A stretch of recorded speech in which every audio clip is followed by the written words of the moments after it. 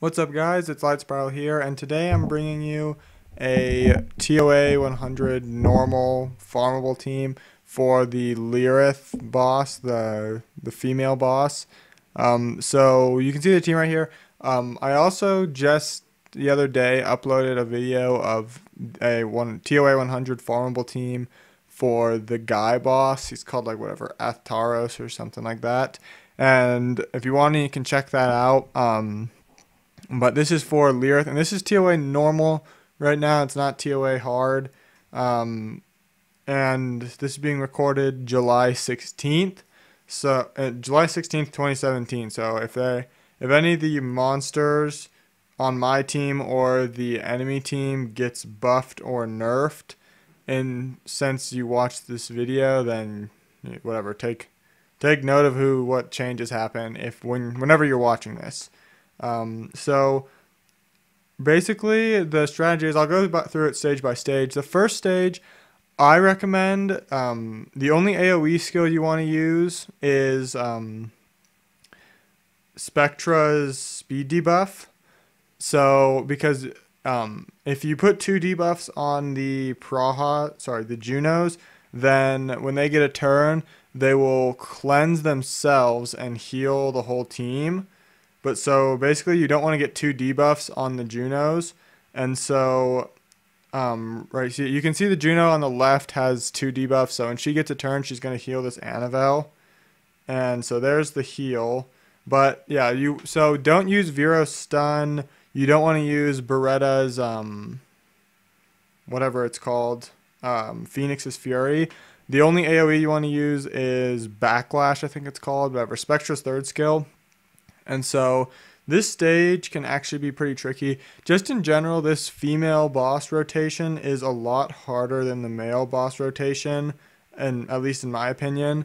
I think stages 1, 2, and 3 are harder in the female boss than the male boss. But maybe, I think that most people would agree with me on that. Yeah, it's just, they're pretty difficult.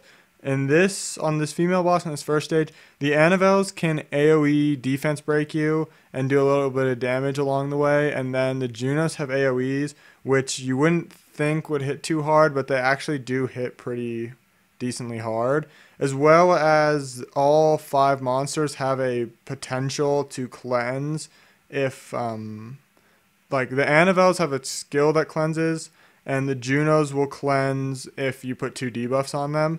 So once you get to this point where there's just Junos left, it can take a little bit to kill them, because if you get 2 debuffs on them, then like, what's it called? If you get 2 debuffs on them, then they're going to heal themselves, and they heal themselves for a ton. So normally when there's like 3 of them like this, you can actually afford to spread the debuffs out and focus a defense broken target. But when it gets down to 1, sometimes it can actually take a while, and depending on your team, you won't be able to kill them.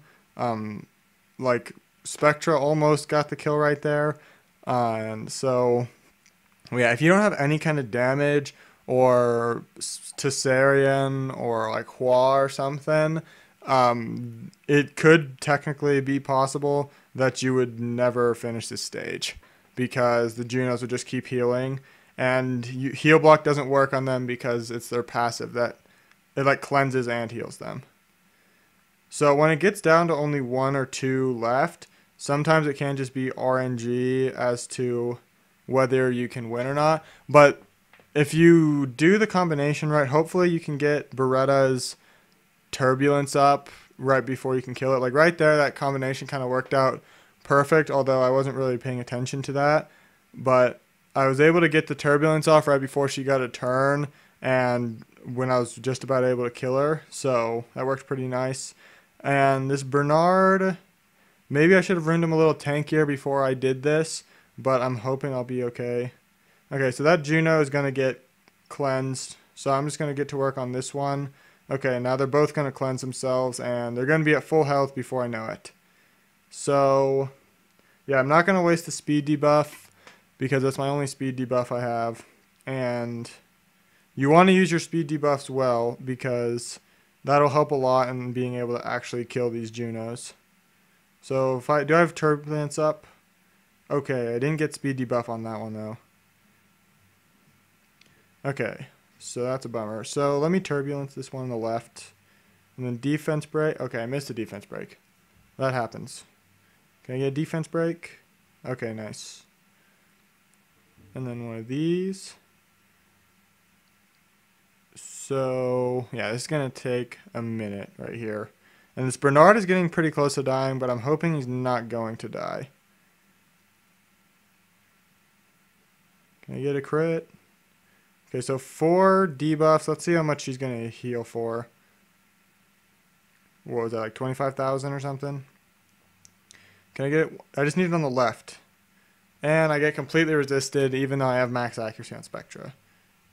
It's just what happens sometimes. Okay, defense break this one. So I'm going to go for the one on the right now. Just because. I'm going to save that. No, I don't want to use Turbulence unless I have speed debuff. Just to make this better, like easier. Now this stage is super annoying. I should have put the dot on the one on the left, but I think I can kill it right here. Nice, okay. Yeah, this stage is super annoying, and I don't normally use this team. Normally when I do this, I highly recommend using Hua if you do have Hua, but I was trying to make a farmable team for this video, so I didn't use Hua in this team.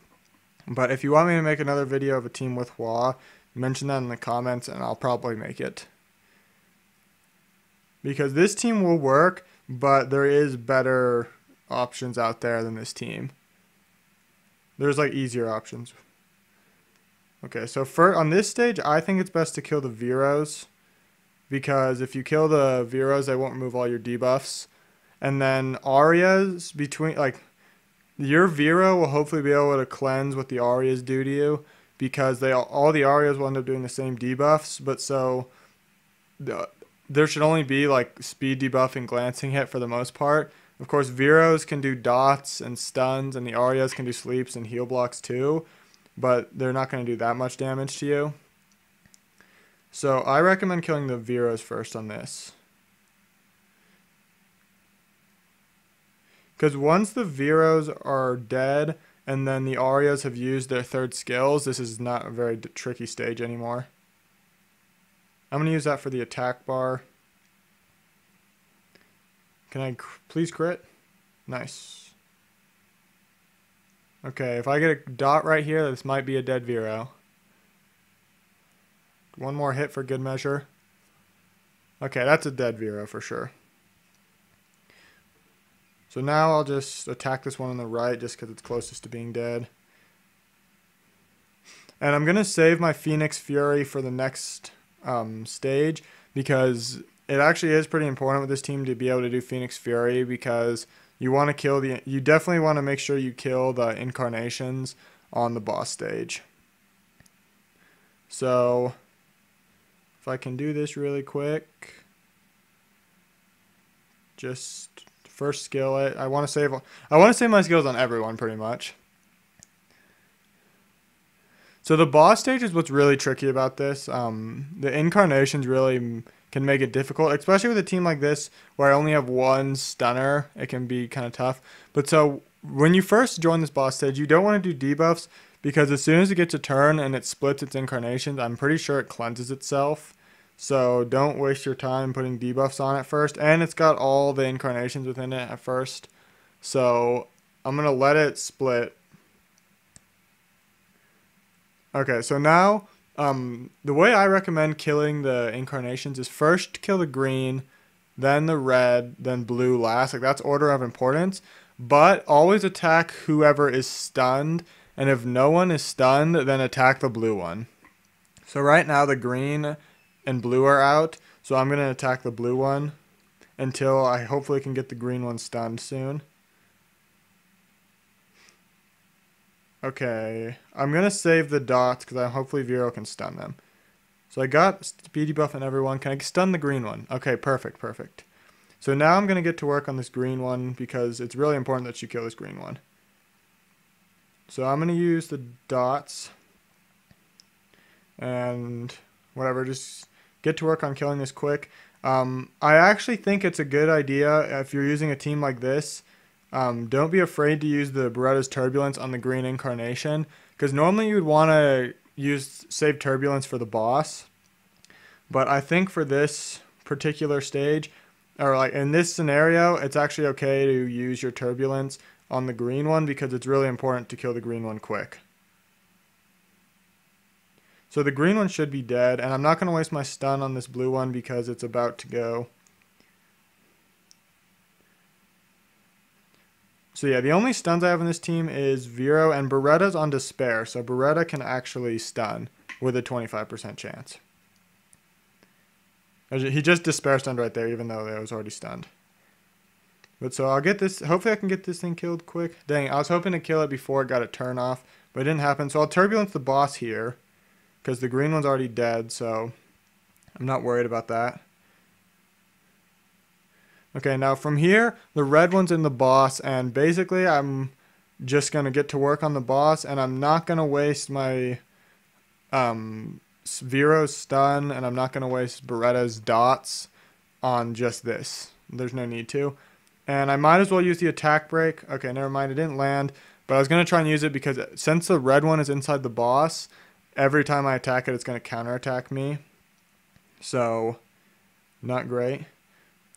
Okay, so another thing I want to mention for this is in terms of like speed syncing, it doesn't really matter too much. For the most part, you guys are going to have your Bernards the fastest just because people tend to ruin Bernard the fastest in their whole like box. But the only speed syncing thing I really think is good is you want Bella to move right before Vero so that if you ever need to do this, like if you ever need this to when the red one goes, its skill, or not the red one, but the boss, this Paranoia skill is an AoE defense break for 3 turns. So it's just preferable to be able to use Bella's heal right after that. And then after the heal, Vero will go next and cleanse the defense break. Because especially in this case where it's the red one, every time you attack it, you're getting counterattacked.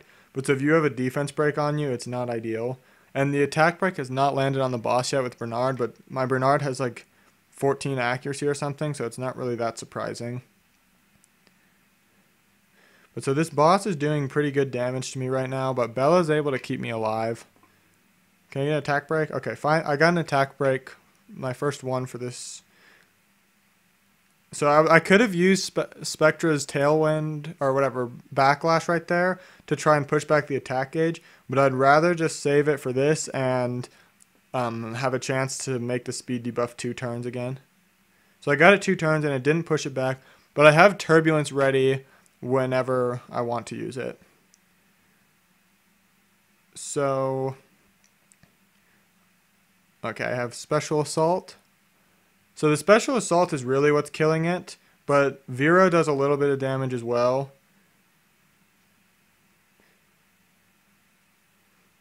See, Vero crits 4k. It's nothing insane, really. Actually, I thought he would crit more than that, but it's not that bad either. So I didn't get the attack break on that.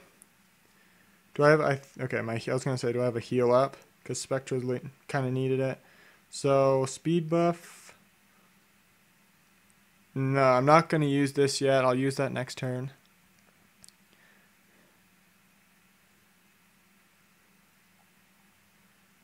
Attack break. Okay, nice. And... okay, so I think next time I get a Special Assault... okay, I think this is going to kill it right here. Yeah, that killed it right there. So that's the team. Let me see what time it took me for about 14 minutes to clear that, which isn't really that bad.